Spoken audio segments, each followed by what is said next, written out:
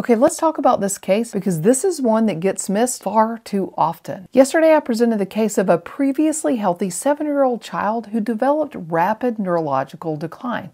He was confused, difficulty walking, weakness, and then a seizure. And the most important detail was encephalopathy. The child was not acting like themselves. 2 weeks before the symptoms started, there was a viral illness. At the time, it seemed insignificant. He had just a cold. But in retrospect, it was the key that unlocked the diagnosis. So let's walk through how we think about this. Acute Disseminated Encephalomyelitis, also known as ADEM, is a sudden immune-mediated inflammatory disease of the brain that primarily affects children. It happens when the immune system, usually after some type of recent infection, mistakenly attacks the myelin, the protective covering of the nerve fibers in the central nervous system. This leads to widespread brain inflammation, causing rapid neurological symptoms. When a child presents with acute encephalopathy and multifocal neurological deficits, the differential is broad and the stakes are high. First, we rule out what can kill quickly: infection, stroke, tumor, toxic or metabolic causes. The blood work in these cases is often surprisingly normal, maybe a little bit of mild inflammation, maybe nothing at all. The spinal fluid tells us more. The CSF typically shows lymphocytic pleocytosis, an elevated protein, normal glucose, and most importantly, no identifiable pathogen. That means no signs of infection. And that tells us something critical. This is inflammatory. It's not infectious. Then comes the MRI. The MRI is the turning point.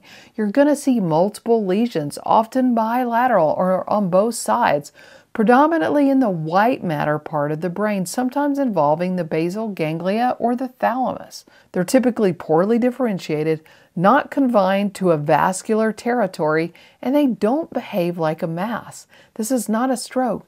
This is not a tumor, and it doesn't look like classic viral encephalitis. This pattern tells us that we're dealing with a diffuse inflammatory demyelinating process. This condition is most common in children with a peak between ages 5 and 8 years old. Most cases occur 1 to 4 weeks after a viral illness or less commonly after an immune trigger like a vaccination. Now, what's actually happening in the body to cause this? This is an immune-mediated process. The immune system, after being activated by an infection, is going to mistakenly attack the myelin in the central nervous system. Doctor, what the heck is myelin? Myelin is the insulation around your nerves. Think of your nerves like electrical wire. The wire itself carries a signal, but the plastic coating around it is what lets the electricity travel fast and efficiently. That protective coating is called myelin in our nerves. Destruction of the myelin can lead to inflammation, demyelination, and widespread neurological dysfunction. Basically, your brain short circuit. And that's why symptoms are multifocal. And that's why encephalopathy is required for the diagnosis. This is not a chronic disease. This is an acute immune misfire. The diagnosis is clinical and radiographic. You need acute encephalopathy, multiple neurological deficits, characteristic findings on the MRI, and exclusion of infection and other causes. There is no single blood test that makes the diagnosis. This is pattern recognition, and experience matters. Now, because ADEM is caused by inflammation, treatment focuses on calming the immune system. The first-line treatment is going to be high-dose IV steroids. Steroids work by reducing brain inflammation, protecting the myelin, and helping symptoms improve faster.